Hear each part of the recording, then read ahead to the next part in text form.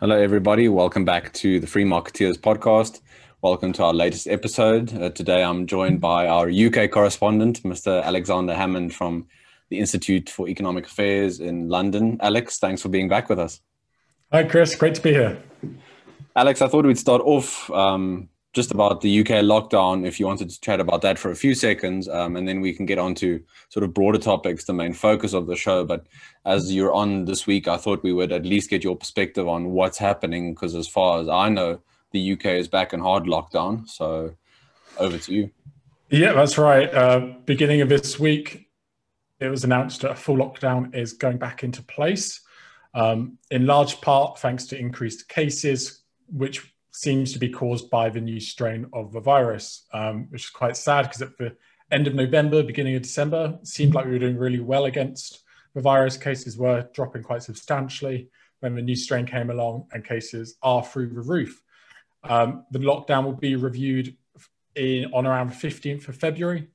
They hope by that point enough people would have had the first doses of a vaccine that they can begin to liberalize things. However, we'll see how that goes. But there are lots of vaccines around. The vaccines being pushed out as quickly as possible. So hopefully that means the end is in sight, finally. And just regarding sort of day to day shops, that kind of thing, are they closed? When you go out, do you have to sort of get a pass or something? As far as I know, in France, when they did the first lockdown, you had sort of what's been termed a freedom pass, but is anything like that in the UK? No, we don't have a pass. There are only a few reasons that we're allowed to go outside and to leave our home. One is for exercise, to get essential goods like food and medicine. So some shops are open, big supermarkets and small food corner stores, off licenses, things like that. But things like clothes shops and various other shops are closed. And you are able to go to work in some circumstances. Construction workers are still allowed to go to work.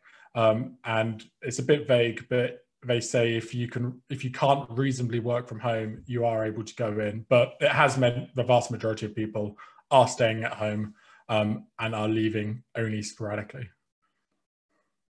Okay, well, obviously, I'm in full agreement with you. One can only hope that at some point all the countries are going to turn some kind of corner. It seems like Eastern countries are doing relatively better than Western countries at the moment. Just shifting to South Africa, for the viewers and listeners, I just wanted to mention one interesting, I guess, noteworthy news item from the past week regarding lockdowns. In South Africa, the police minister, Bheki Cele, he said that foreign nationals from Europe who were arrested for being in contravention of level 3 lockdown regulations by going to the beach in the Western Cape were undermining the authority of the South African state. And on that point, I just want to say, if people going to the beach undermines the state, then I don't know if the state has much legitimacy. That'll make my anarchist friends very happy. But I also think the South African government has done itself no favors through the last year by the arbitrary regulations they've imposed, like banning the sale of alcohol and tobacco. I think they've undermined their own authority regarding the lockdown in any case. So the minister should maybe see what his colleagues are doing in terms of regulations. I don't know if you had any thoughts on that kind of thing, but the Europeans coming here and us arresting them on our beaches. So. Well, technically, Chris, Brexit has now happened, so I can't speak on behalf of the Europeans. No, of course, we're still in Europe, just not in the EU. Well, going to the beaches, it's a bit of a tough one. You're in the middle of nowhere. Probably no one is in tens of meters from you. So you're not really spreading the virus or at risk of catching it. But then again, I guess you could argue if everyone was to do that, there would be a problem. Right. So yeah, it's not ideal, but I don't understand why South Africa's decided, the South African government, that is, I'm sure the people do not agree, had decided to ban the sale of alcohol. It seems in times of COVID, that has been a little hope. Some people have had a glass of wine on a Friday evening. To take that away, I don't see the logic behind that at all. To me, the biggest element of that is just the loss of tax revenue. And we know the South African fiscus is under a lot of pressure in any case, but you lose that revenue that you could be using for service delivery. And when we're told that the healthcare sector is under a lot of pressure, that they don't have the resources they need, why not at least have some revenue that you can bolster that sector? So it's a bit of a, I think it sort of defeats itself in a way. I know that maybe the government also just feels they have to be seen to be doing something. It's that sort of avenue that politicians and bureaucrats get lost in. They feel they have to be seen to be taking action, even when the action doesn't necessarily attain the goals that they aim for. Yeah, agreed. And I'm sure, I don't know for certain, but I'm sure in South Africa, alcohol duties and VAT on alcohol is relatively high. Yeah. So who knows how much money they're losing. We should try and encourage as much consumption, maybe not as much consumption of alcohol as possible, but as much consumption as possible to firstly get the economy going, and B, to also sort out the government's deficit and debt. Yeah. Yep. And then just two more South African news items before we get on to our main topic of trade. Elon Musk, South African-born gentleman from Pretoria. The meme goes that it just goes to show that you have to leave Pretoria to make a success of your life. He is now the world's richest person, and this was confirmed on Thursday. Shares of his company Tesla surged 7.9%, boosting Musk past Amazon founder Jeff Bezos on the Bloomberg Billionaires Index. Musk is worth $194.8 billion, or $9.5 billion more than Bezos. Congratulations to Musk. I think it's a remarkable achievement. I know, of course, a lot of people are joking now on social media, asking Musk to come and help out the South African government, but I guess he had his reasons for leaving. Yeah, and I guess it just shows, firstly, that entrepreneurs will move to the most kind business environment possible. But I don't know if I'm alone in thinking this, but I understand Elon Musk, brilliant, Tesla doing great work, SpaceX doing great work.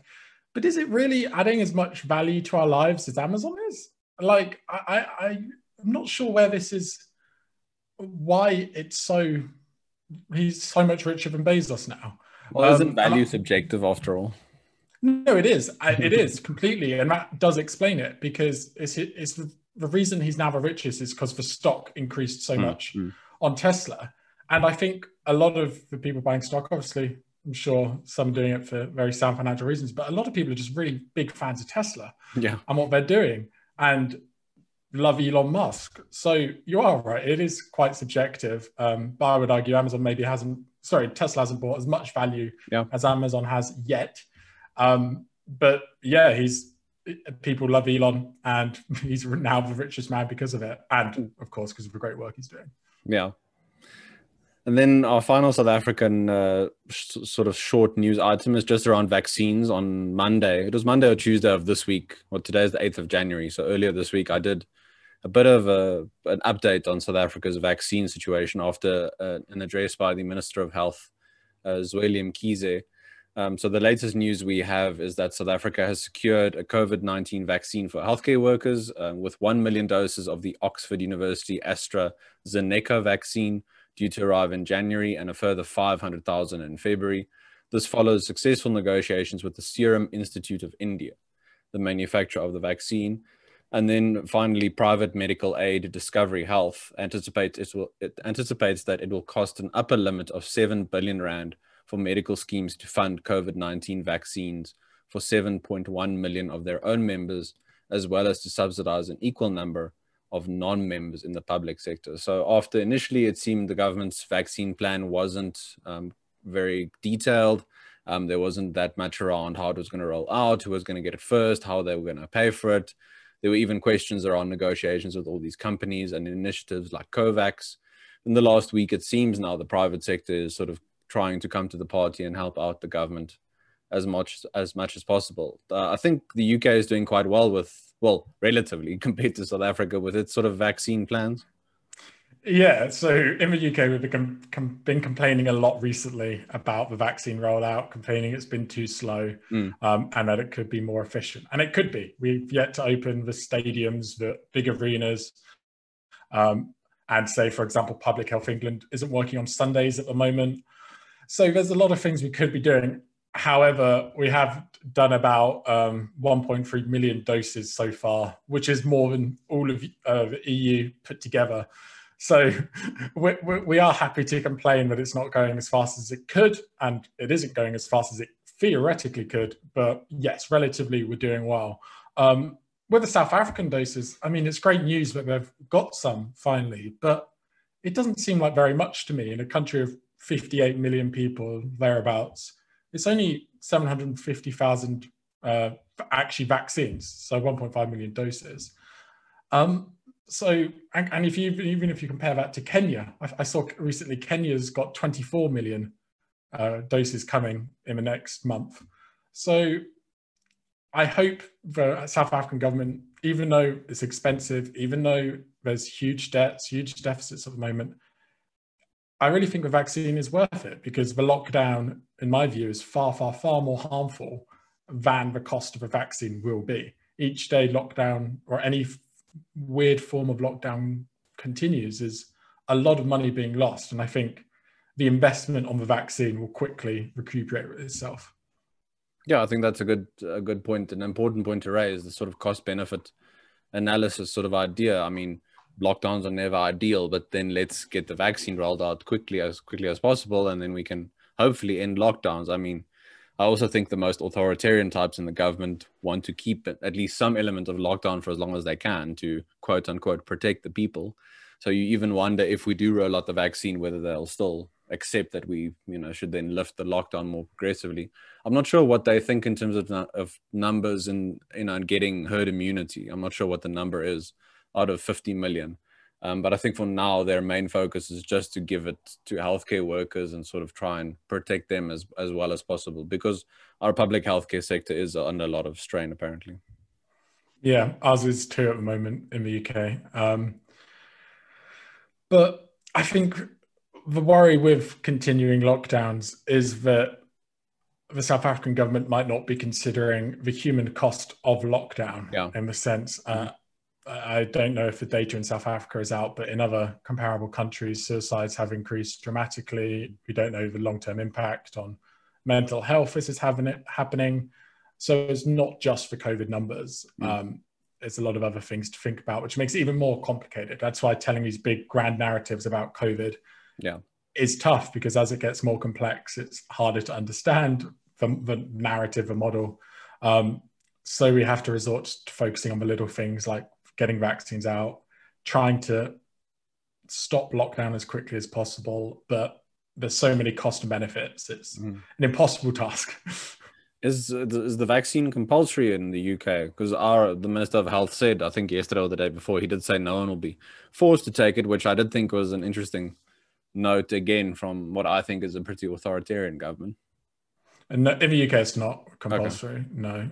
Maybe in months' time, they might attach freedoms to it. You can only go to this concert if you have a vaccine, or travel on this plane if you have a vaccine. But at the moment, no, there's been no signs of that.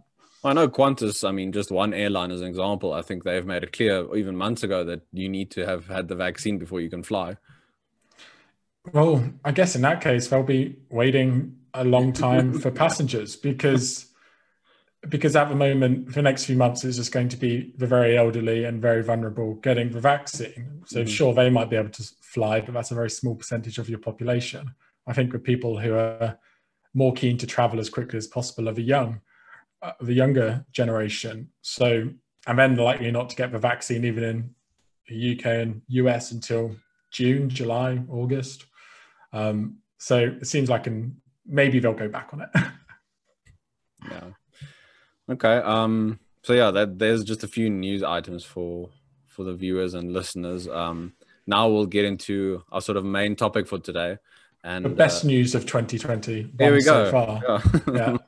Only upwards from here, right? It started very well, and it can only get better. On the 1st of January of this year, the Africa Continental Free Trade Area sort of quote unquote became operational. You'll have to help me with the terminology here, because it can be quite complicated. The agreement has been sort of in place since 2018, I think. There's been signed on by 54 of the 55 African Union states who signed the agreement. Only Eritrea did not sign. Of these member states, 27 have deposited their instrument of ratification. The agreement... It's a bit more than that now, Chris. Oh, sorry. Go ahead. I know. So it's about 34 who have done it so far, and 37-ish is what I'd say. 34 have fully ratified, and 3 more in their parliaments have basically sorted out the procedures. So we're expecting it soon. So about Okay, 37-ish. Okay.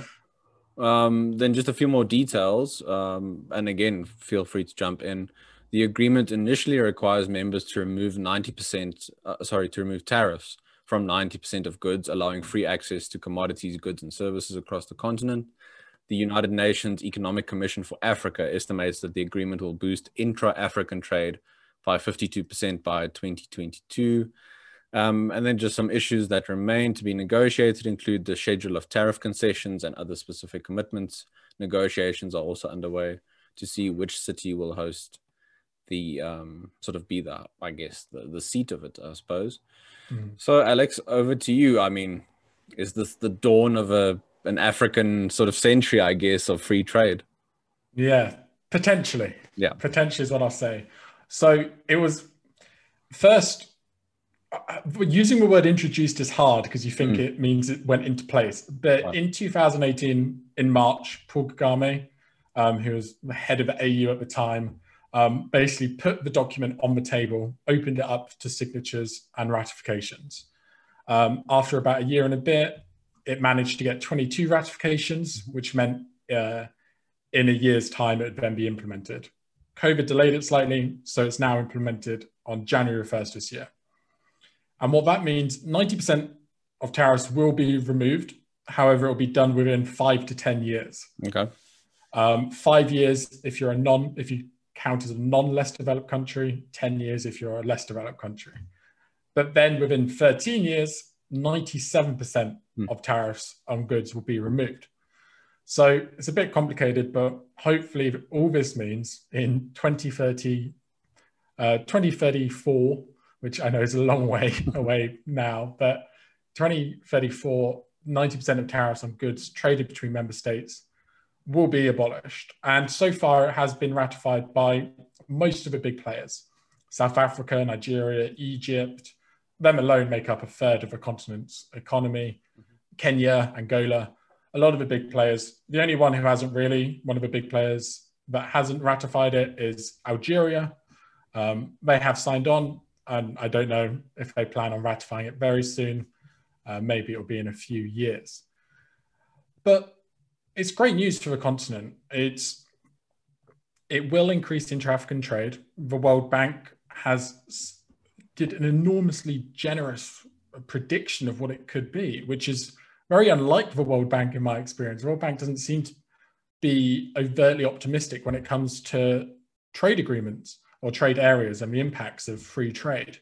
But what the World Bank suggested is that by 2035, if the agreement was fully enacted and had all the member states sign on, and even though Eritrea might not sign on, their economy is so small, it probably doesn't impact these predictions that much.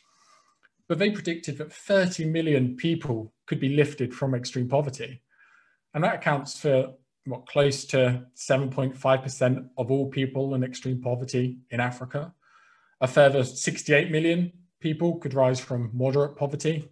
So that's below $5.50 per day. And extreme poverty is $1.90. It could add almost $500 billion to the continent's economy, 150 billion. And increase wages as well by about 10% for both men and women, and for both unskilled and skilled workers, with the poorest countries, the World Bank said, will experience the greatest benefits. So it's great news. There are some issues, but yeah, let me know what are your thoughts on it, Chris? Well, I think the numbers you provide are quite staggering and give me a lot of hope. I mean, I think a lot of us coming out of 2020, we sort of weren't sure where countries would go now, and the fact that this area can now point Africa in a different direction to what it might have been used to for decades is, to me, very uplifting. I did want to ask you, I mean, I'll give you my thoughts as well, but one thing I wanted to ask you before I forget is just moving away a bit from the numbers, just the ideological shift that this might indicate for the African continent and for African governments. Do you think, I'm not, not that I want to say Africa is going to be this grand libertarian utopia or anything like that, but sort of what it tells you about where Africa might be going. Yeah, and I think it is important to step away from the numbers, because although these rapid gains are enormously impressive in themselves, ultimately, it is their numbers and the predictions of the benefits are down to the fact that Africa as a whole would be moving away from the policies that kept it impoverished for so long. Mm-hmm. And I think that is one of the most important benefits of the trade area that isn't actually talked about all that much, is that since independence, Africa has been plagued by socialism and economic nationalism. And very early on, even prior to independence, it was thought that socialism was the main route to prosperity. That's what Kwame Nkrumah in Ghana suggested.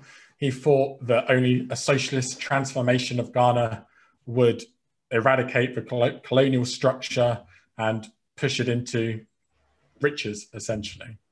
And he encouraged lots of other states to follow suit, to pursue independence so that they could pursue socialism. And what that comes down to is in a way that they saw capitalism and colonialism as synonymous, as one and the same. So as colonialism was being banished from Africa and is evil in itself, so too they thought was capitalism. And the result of that was across the continent, a wave of various different ideologies took hold.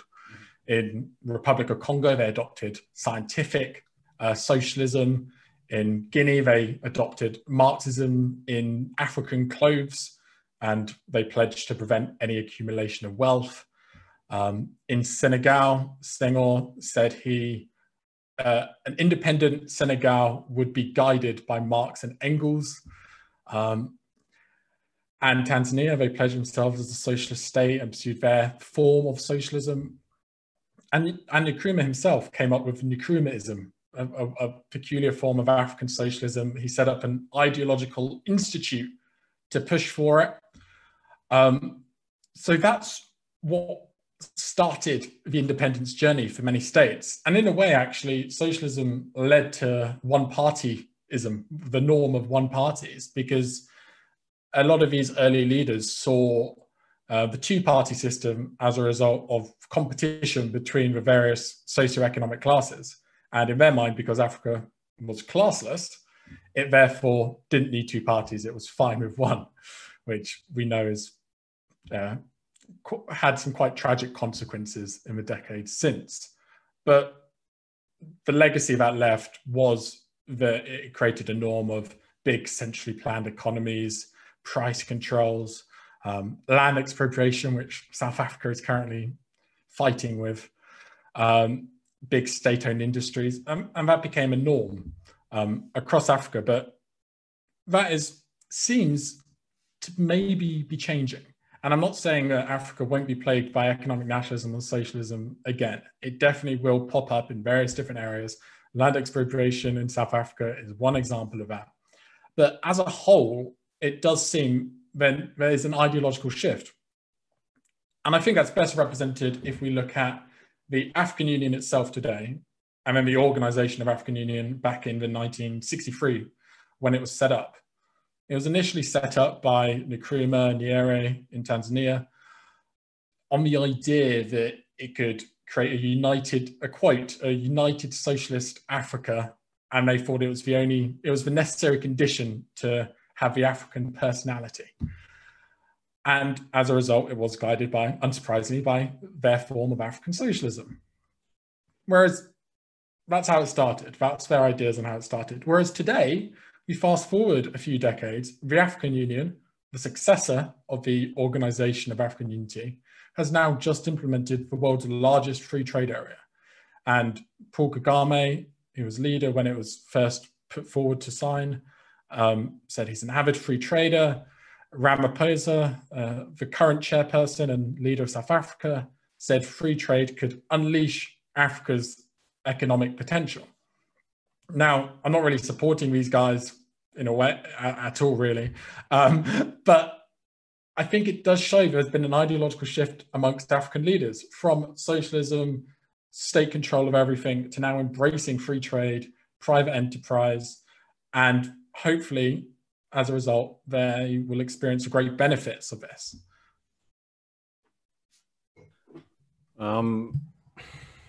Yeah, I like talking about the more abstract, intangible aspects of policies and that kind of thing. But one thing, that I really wanted to highlight, and I think it taps into what you said about the ideology, is just how, this sort of area, this agreement could hopefully lead to the exchange of just skills and human capital and ingenuity. Never mind the flow of goods and services and that kind of thing. But when you have something like this underpinning how countries interact with each other, hopefully it could lead to more cooperation, and just the lowering of barriers to innovation. Of course, we want lower barriers to trade. We want lower tariffs. Those are concrete examples of how we can measure the success of this agreement or not. But I'm very excited just about the human capital and the human potential of Africa, and seeing that unlocked after centuries of it either being taken away from the continent or just being exploited by the government on the continent, kind of thing. So, I don't want to pin the continent's hopes on the agreement itself. It's up to people and governments to implement it and carry it forward. It's up to them to actually actualize the potential thereof. So we have to see if they carry it out or not. But, I really want to support your point around the ideological shift and what it could mean, what it could signal for the continent. I mean, at the end of the day, Africans living now in poverty, especially that's been exacerbated after the COVID-19 pandemic and lockdowns, they're not going to be lifted out of poverty long-term by redistributionism. I mean, many African governments are themselves running out of fiscal space, so they simply cannot spend to the extent that they could and invest in infrastructure and that kind of thing. The only way you're going to get people sort of lifted up is by freeing up economies, and I hope that the free trade agreement and area are part of a bigger picture of African economies being freed up. Yeah, I completely agree with you. And one hope of this is that the big free trade area could encourage a lot of investment. Because at the moment, there isn't much sense for, say, someone wanting to set up a factory going to a small African nation to set it up, because then getting their goods out of the country will cost a lot, and various tariffs and barriers and time. Whereas if they can go to this small country and then they've got an entire market of 1.3 billion people that could potentially be in the free trade area, there's suddenly an incentive for them to do so. They go in there, set up factories, and almost in a way create Africa's industrial revolution. And we know that when African countries trade with each other, they're 3 times more likely to be higher valued manufactured goods. So that's great. If that means if the free trade area increases intra-African trade, which is already very low, it's only about 18% of exports in Africa go to other African countries. In Europe, it's 59%, and I think in Asia, actually, I think in Europe it's 69%. In Asia, it's 59%. So increasing that is great. It means more manufactured goods are being exported. And what that means is, at the moment, a lot of countries in Africa, I think about 3/4 of African countries, 70% or more of their exports are commodities, which are highly dependent on various price fluctuations, which makes their business environment in the country as a whole quite unstable, or it can do.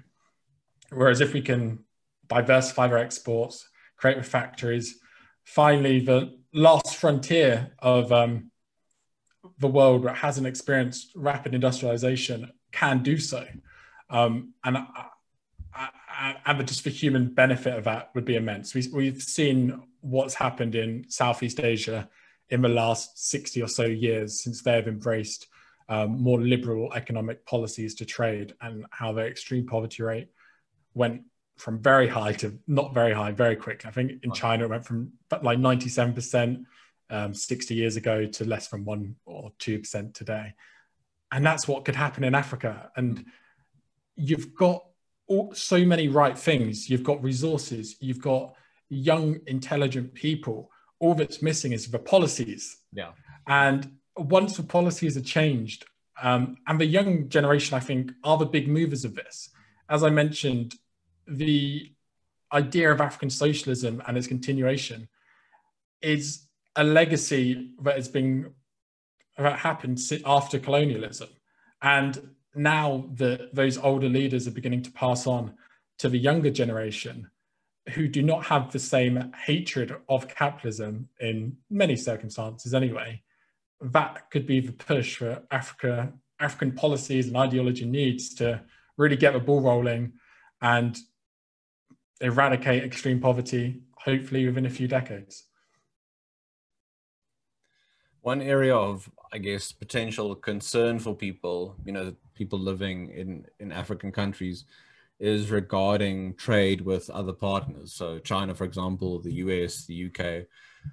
As far as you know, what implications are there of the agreement for trade with other countries? Is it still a case of it's up to each sort of African government to decide for itself who it wants to trade with? Or do you, as far as you know, are there any broader implications?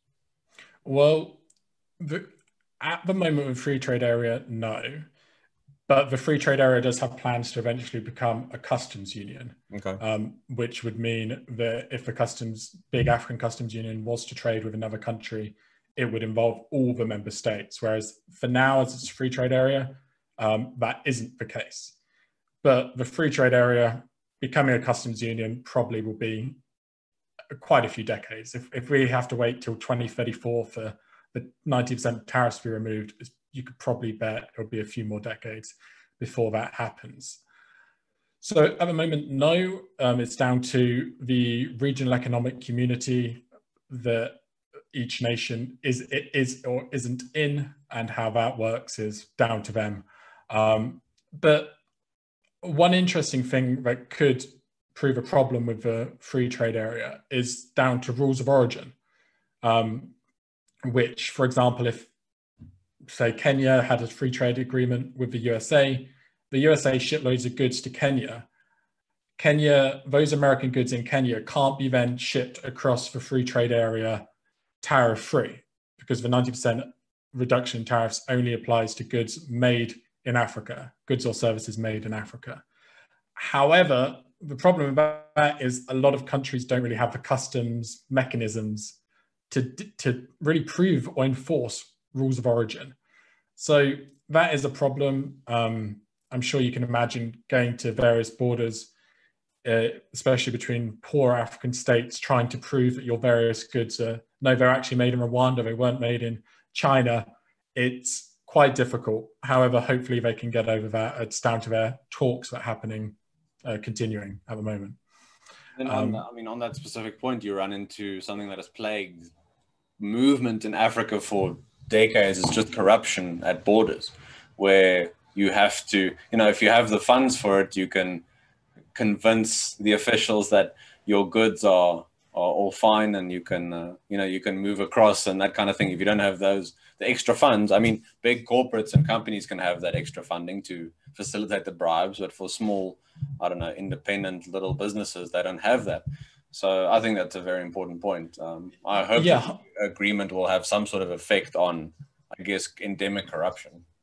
Yeah, one of my hopes, it's harder to quantify in a way, but if a free trade area adds certainty to especially smaller and larger businesses, both of them, if it adds certainty to them that they know that they can cross their good across that border, and it will either be no tariff or a set tariff, whatever it may be, hopefully no tariff, it means when they get to the border and they're suddenly told, oh, you have to pay this amount to get past, they can turn around and say, no, we know this to be the rules, because it just simplifies a lot. So that's my hope, because at the moment it's very arbitrary. You could go to some borders and be charged nothing and just be told to pass on through. Other times they'll take half of what you're bringing in. So I hope it adds certainty, will add to innovation, because it will mean basically at the moment, if you're uncertain, you're not going to take a risk to start up an enterprise, to cross the border, to sell your goods into another market. Whereas if you know for sure what the situation is, you're more likely to do that. So that's a very good sign, and fingers crossed that'll be the case. From the UK perspective, and now I'm going to make you the representative of the UK government here on this podcast. Is there sort of enthusiasm for the potential of this area? Has there been any movement? I mean, all governments have been preoccupied with COVID for the last year at least, and even before then, it tended to be a lot of, I mean, Africa sort of came last in the level of importance in terms of policies and engagement kind of thing generally. But has there been any sort of indication from the UK government regarding this? So in short, I don't think so. Looking at all the major newspapers in the UK, there has been virtually no discussion about the free trade area, which makes me very sad, as I spend a lot of time trying to let people know about it and doing things like this and writing about it to try and popularize it and make people support, or not make, hopefully persuade people to be supportive. We will force people to support our liberal ideals. Yeah, take over a world so we can leave you alone. Yeah. That's the idea for libertarians. But Liz Truss, who's our trade secretary, is very supportive of free trade. Maybe she has released a small statement on it. I haven't seen it, so I don't think she has, but I'm sure she would probably be supportive. Don't put words in her mouth. So as we're adopting the new global Britain after Brexit free trade agenda, I think it will be good for us. And we will be supportive, but I think either you're right that governments have been distracted by COVID, and there's been a lot on, especially in the UK, when it comes to trade. We have to set up all these various trade agreements. But my hope is in future times, there'll be a lot of discussion around it at hopefully various dinners and events throughout the UK when we're allowed to do so again. Yeah, I think that sounds very good. I mean, this is, in a way, it's the culmination of the last, as you say, 2 years or so of, I guess, discussions and that sort of thing between African countries. But now it's the actual beginning of what this area could mean for the continent, and hopefully for other countries around the world who choose to engage with African countries and the potential that they have. I think we've covered most of the aspects I wanted to focus on the area. Is there anything else that you wanted to highlight? I should just state, thank you for asking, that even though we've got a lot of members signed on at the moment, about 37, as I said at the beginning, ish ratified, 34 definitely. The worry is that some of these states aren't really supportive of free trade and have kind of joined the area in order to get a seat at the table and to persuade negotiations. And I think one good example of that is Nigeria. They said they weren't going to ratify previously, and they held an inquiry and decided to do so. But they aren't a free trading country, and even they've shut down their borders to many neighboring countries in recent times and prevented trade with them. So there is a worry that they're doing so just to kind of get some sort of power and aren't fully supportive of the ideas. And I think that's why it's so important for Africans, for various think tanks in Africa and across the world, various commentators and politicians in African governments and too across the world, sure, let's include everyone, really try and hold the governments who have ratified this agreement accountable. And so that the worry is, in time, with many non-free trading countries around the table, it could be watered down, and say 97% of tariffs turns into 80 over time, turns into 40. And I think history does show that with some of the customs unions in Africa. There's 13 different regional economic communities, and they like to say they're free trade, but in reality, the only one that really is the Southern African SACU in Southern Africa. So history doesn't tell a great tale of the free trade potential between economic communities in Africa, but let's spend the next few years really trying to hold the governments in Africa accountable to what they ratified, not to change it, to stay true to these free trading principles. And if they do so, the benefits that the World Bank predicts will likely come true. Not exactly, but in a large part, things will get better for a lot of people very quickly. Not often that I say this, but this episode has definitely taken me on a bit of an emotional roller coaster. Thanks to Alex. So thank you for that. I think the key takeaway for me is the potential of the area, what it could mean if we hold our governments accountable. And I think it boils down, a lot of stuff ultimately boils down to citizens holding their government accountable. They are, after all, here to protect our rights. That's the first duty of a government, is to protect people's rights. And after that, they can, if they have the fiscal room, they can provide services if they think it's a good thing. But firstly, protecting property rights, the rule of law, enforcing constitutions, that kind of thing. And hopefully the area is another, the agreement itself is another impetus for governments to do that.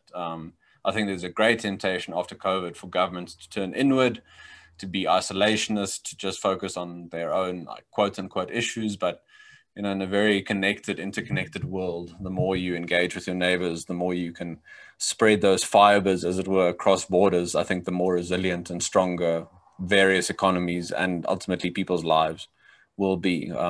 I think supply chains, that's kind of thing, they've shown just how resilient they have been under COVID, and why not strengthen them across the African continent even more and make it easier for citizens to survive unexpected crises like COVID. I couldn't agree more. I'm not going to give you the room to disagree with me on anything, so I think we'll end the episode on that note, unless you had any parting thoughts about anything we covered or anything else you wanted to leave us with.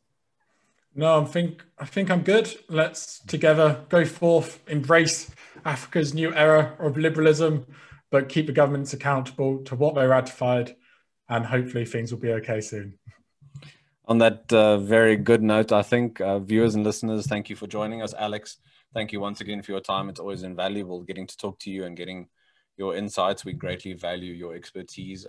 Viewers and listeners, to you, please remember to like the video, please share it, and please also subscribe to our channel. We greatly appreciate all the support that you give us, and we'll talk to you again in the upcoming weeks. But for now, bye-bye.